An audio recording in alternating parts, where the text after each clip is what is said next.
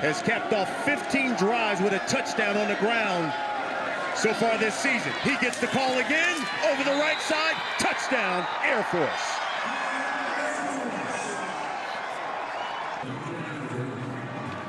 That goes 15 plays, 55 yards in nearly 9 minutes.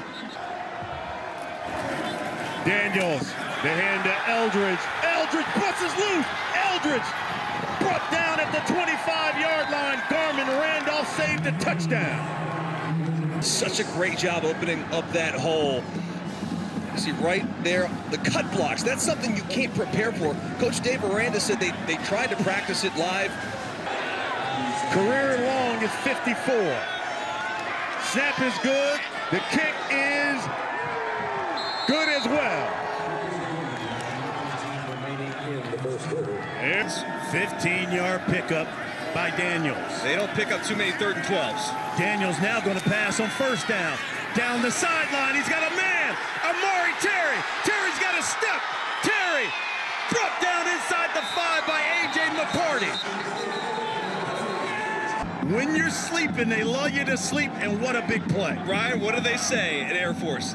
Let it fly. Yeah. You talk about that ground attack, they lull you to sleep, and then Terry on the outside.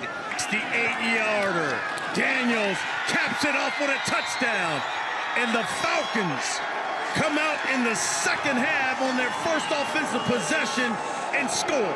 And they do it in 2 minutes and 31 seconds. Take a look here at Daniels. And there should be no question. In the red zone from the 15. Fake to Roberts. He's going to throw to the end zone. He's got a big touchdown. Caleb Rillos, the tight end, with a touchdown for the Falcons. And it's his first of the season. Listen, we think this is a team that's going to run the football. Yep. They're letting it fly. These Falcons are. It's a rollout flood coverage, basically, and they've got 3 options. They give it to him.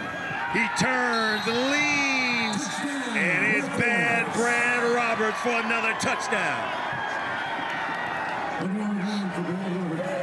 In that Sugar Bowl a year ago. I mean, they were on the team, but it's a different squad. What a game by Air Force. Yep. You could tell they wanted it.